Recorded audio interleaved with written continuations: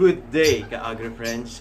Welcome to Haring Abraham, Homesteading and Rabbitry. Hello guys, good morning. Ngayon, pag-uusapan natin or panibagong topic natin na itatakal natin, ano yung mga factors bakit ayaw magpasampa ng doe, ayaw magpa-breed ng doe, tapos ayaw magpa-rebreed ng doe. Ito yung mga problema na kinakaharap natin pag nagre-rebreed tayo, pag magpapasampa tayo ng doe. So, ayun guys, please keep on watching.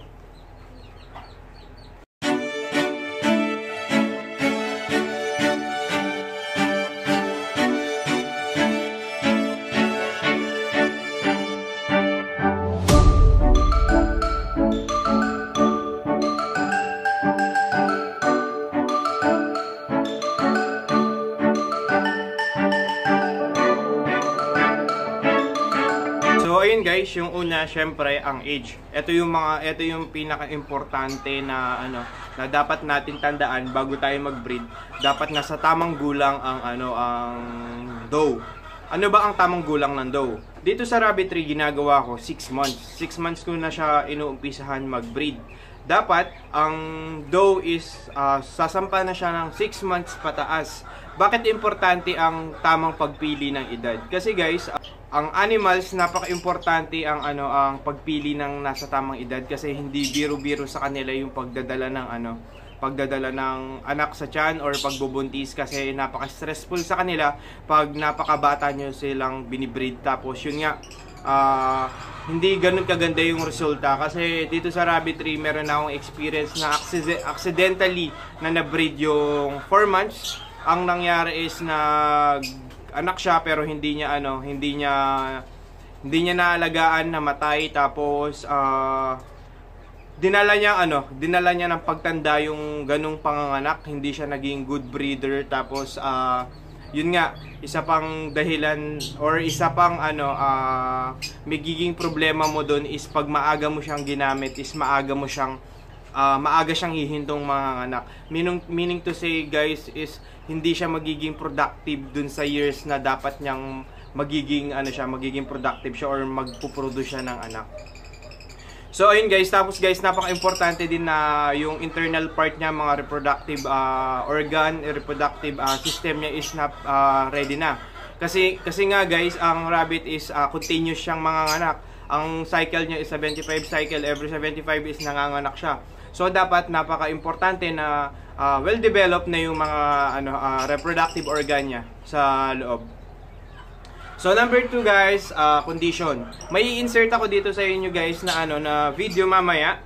Yan. Pero ang pag-uusapan muna natin ngayon is ang kilo. Dapat guys, ang rabbit nyo is tumitimbang siya ng 2.5 pataas bago nyo siya i-breed. Bakit 2.5? Kasi guys, para hindi siya malnourished, tapos hindi siya payat. Ang tendency kasi na payat ang binread mo. Hello, disclaimer lang pala guys, ito is nababase sa sa New Zealand, sa mga local New Zealand, mga upgraded. Iba kasi yung kilo ng mga pet type, baka isipin nyo na dapat 2.5 yung kilos ng mga pet type. Hindi. Ang pinag-uusapan natin ngayon is meat type. So ayun guys, napaka-importante na nasa tamang timbang siya. Ano bang magiging problema natin pag pag nasa underweight siya or payat yung rabbit? Una, syempre, hindi magiging healthy yung pagbubuntis niya. Pwedeng maliit yung anak, pwedeng hindi sila mabubuhay kasi sobrang liit. Tapos guys, pwedeng i-absorb ng doe yung fetus sa tiyan. Kaya may mga false pregnancy. Yun yung isang dahilan na medyo payat yung doe, hindi pa ready, tapos kulang yung nutrients niya sa katawan. Kaya ang gagawin ng body ng animals, hindi lang sa to guys hindi lang to sa rabbit, lahat ng animals pag kulang yung nutrients sa katawan niya or payat siya, kailangan niya ng humugot ng mga sustansya sa katawan, i-absorb niya yung fetus. Yung fetus na yon is hindi magtutuloy. Hindi siya magtutuloy. Tapos magiging sustansya ng doe sa katawan niya. Or yun yung mga cause ng false pregnancy. Isa lang yun sa cause sa false pregnancy. Gagawa natin ng another video yung ganong topic. Tapos guys, may insert ako na video dito. Yan. Yan yung ginagawa natin bago tayo mag-breed. bago tayo mag-breed, may tinitignan natin yan. Check nyo guys. Hello guys, ngayon papakita ko sa inyo yung sinasabi ko na dapat kulay violet or red na red yung vagina ng rabbit bago nyo siya ipasampa or bago nyo ipaserve sa sa back. So eto siya guys. Bago natin siya pasampa, pakita ko sa inyo. So ayan siya guys.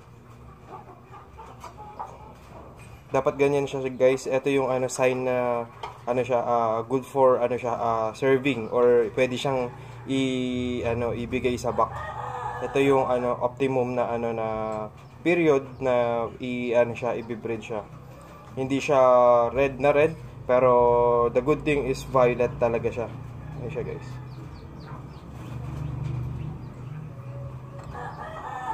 Tapos lastly guys, ang mood ng dough. Pasensya na kayo guys, medyo maingay kasi may ginagawa dito sa amin. So ayun guys, ang huli is yung mood ng dough. Syempre, binabase pa rin natin kung ano yung mood ng dough, kung masigla ba siya ngayon, may sakit ba, or alam mo yun, yung siya, active siya. Dapat pinipili din natin yung mood ng dough kung kailan natin siya i-breed. So ayun guys, may bisita tayo dito. Look. This is Basti. Hello, say hello. Hi. Hi. Kiss mo ako. So, ayun guys, yung mood. Tapos yun yung tatlo na yun ang kino-consider natin yung mga factors na pwedeng maging problema dito sa Rabbitry. Tapos guys, ano ba yung ginagawa ko pag ayaw talagang magpasampa or magpa-rebreed ng dough? Ang ginagawa ko guys, chine-check ko yung timbang kung overweight siya kasi ang isang nakikita kong problema pag ayaw niya magpasampa na tamad yung dough na magpa-breed. Tumaba siya sa pagpapadede ng mga anak niya kasi nga sagana siya sa pagkain. Yun, overweight. Yan, tamad yung magiging tamad yung yung dough natin. Ang ginagawa ko nun guys, every 3 days sinusubukan ko siya. Sinusubukan kong i-breed sa sa back, tapos gumagamit ako ng aggressive na back para bumigay siya. Tapos guys, ang chine-check ko rin is yung feeding program. Pag kasi ayaw rebreed niyan, dinadiet ko siya sa feeds. More on grass siya, madre de agua, ganon. Isang beses ko lang siya pinapakain ng feed sa isang araw, tas more on grass siya. Para ma-stimulate yung mga hormones niya sa katawan, more on green ang binibigay natin sa kanya para ma-boost yung mga hormone niya for reproductive. So, yun lang yung topic natin. Short video lang to. Sana nagustuhan niyo yung topic natin kasi maraming nagtatanong, tsaka nakikita ko na nakapost sa mga Facebook group na nagiging problema nila to.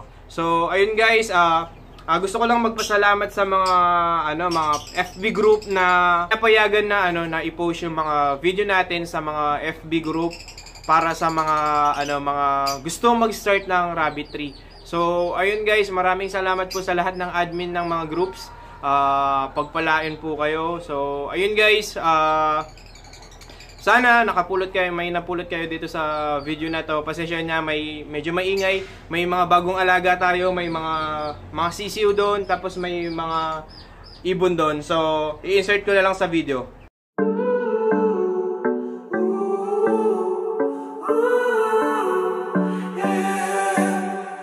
These skies have a different light, white noise that keeps me up at night. I can't help but think back to you. I wish that I could find a face that I would recognize. I replay the memory of you.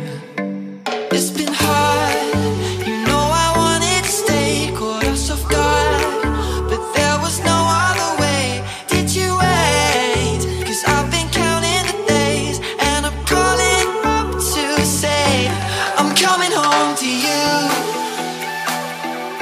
I'm coming home to you. I'm coming home to you.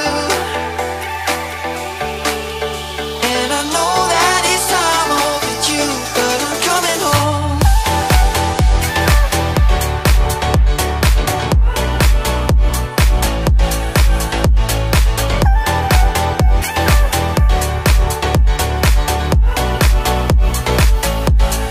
si Maginoong Magsasaka, bumabati sa inyo na magandang buhay. Bye guys! See you next vlog. God bless!